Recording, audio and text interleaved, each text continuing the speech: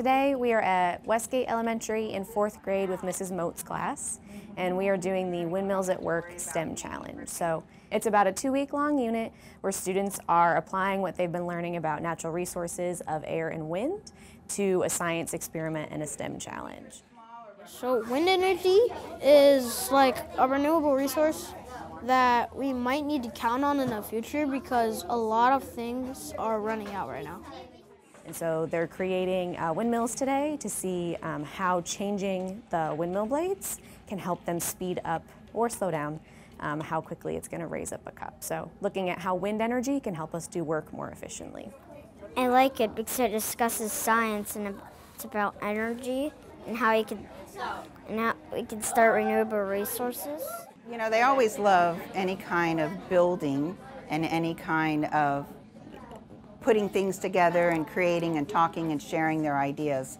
So this is one of those activities that they can build, they can create, they can change things, they can brainstorm ideas and how different ways that they might change it and make a difference. It gives us a reason to study and just learn about energy and give us a reason to speak out. I think hands-on STEM especially is so important throughout the day because a lot of concepts we learn about are so abstract, and if students don't have hands-on personal experiences with them outside of the school, it's really our responsibility to try to give them those experiences and give them something tangible to connect to.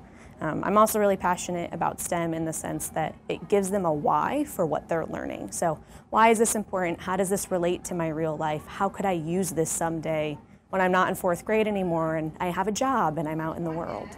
I think the kids really love it. As you can see in our classroom, we have a lot of STEM activities. And during recess, when we have indoor recess, that's the first thing they go and get. They go get a STEM bin or they go get something to build. They love building, the engineering part of it. They love even the math, any type of math. It brings it all together to where they're enjoying creating things and building, and the STEM is perfect. I like it because it's fun. Makes it fun making projects like this.